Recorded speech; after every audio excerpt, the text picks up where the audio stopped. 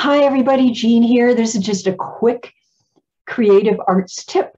So if you'd like to express your feelings, I'm a expressive arts grief and trauma and chronic pain coach. I work with people to help them identify, discover, and express feelings through the expressive arts. So I was with a client today and a friend, and she used this exercise. And as a matter of fact, I use it several times a week. So you just scroll through pictures on the internet. You can maybe search for photographic art, find one that speaks to your heart.